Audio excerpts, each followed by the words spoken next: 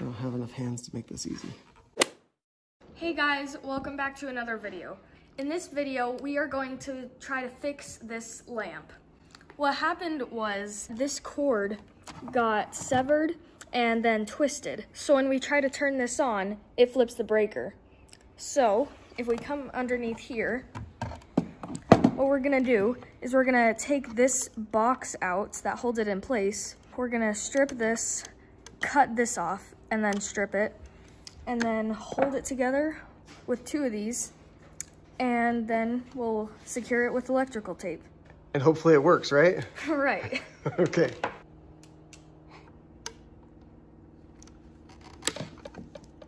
All right, there's step one. Don't keep that cord, we're gonna reuse that. I know. Get all the way to the edge, all the way, there you go. All right, sweet. This thing's gone. All right. So we're gonna take the wire strippers. And it's gotta be like a pretty big one. So what you want to do first, Andrew, is you want to separate these into two pieces. So I might just do a little snip in the middle. Oops.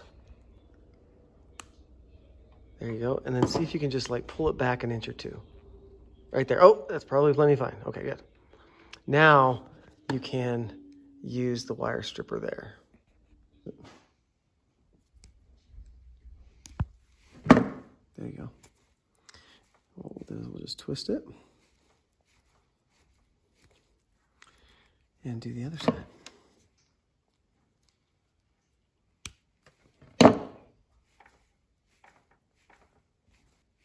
Okay, that side's ready. So here's what we want to make sure we do. If you look here, this cord has a certain kind of texture on one side and it's rounded on the other. So we want to make sure when we reconnect these is that this one that's got this like kind of lined, can you see those kind of two lines in there? Yeah. We want to make sure that that side gets connected to the same side of the other cord. That's right. it. That's the only thing we have to do. Other than that, we should be able to just repeat the process, splice it up, and we should be okay. Mm-hmm. As you can see there, one side has little lines on it, and the other looks smooth. Yep, so there's the smooth side, and there's the lines. Mm-hmm.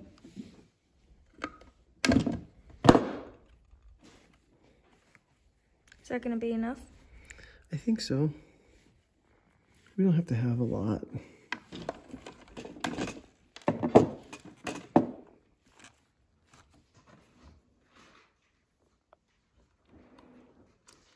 Beautiful. Where'd my wire strippers go? Oh, they're right here.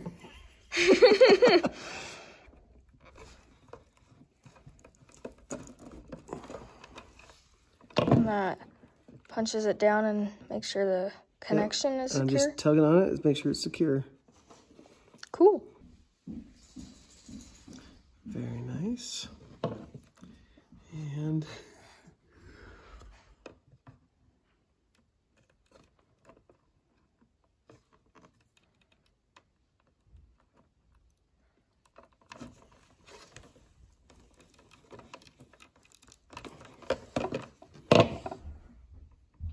oh yeah.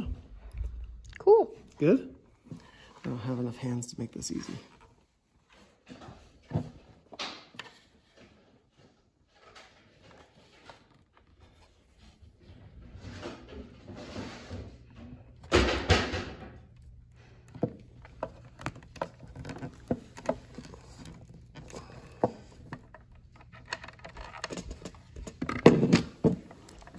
Just a slight little tug there.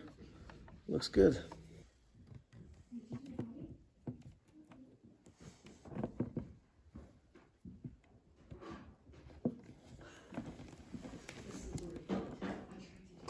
Okay.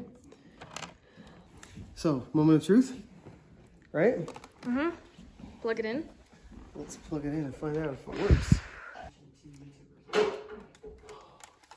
Hey!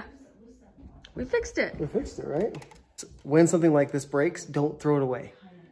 Just because the cord breaks, usually like electrical cords that you're going to use on any device We did this on Christine's Bosch a couple years ago. When it shorted out, we just put a new cord in it and it worked beautifully. So this one we were able to salvage the cord, and now we just have to engineer it in here so it doesn't get pulled out again, but that's it. All right, we're just finishing up and taping it in here so it won't get pulled out again. This is not pretty, and this is just us like trying to find a way to make sure it doesn't get pulled out. So what we did is we wrapped it around this post here, so that to use the post as kind of a bit of an anchor. But I still don't know how else to like... Should we tape it to the post? I don't know how to. There's not like a lot of posts to tape to. Let's not open this up again and show anybody what we actually did. Right? I'm afraid that's gonna come. Yeah, but the thing is the screws... Oh, yeah. The screws will go right in there. Right, and it'll hold it down. In fact, there's a screw that's going to go right through that hole right there as well. And I think the screws will kind of anchor that so it won't pull out.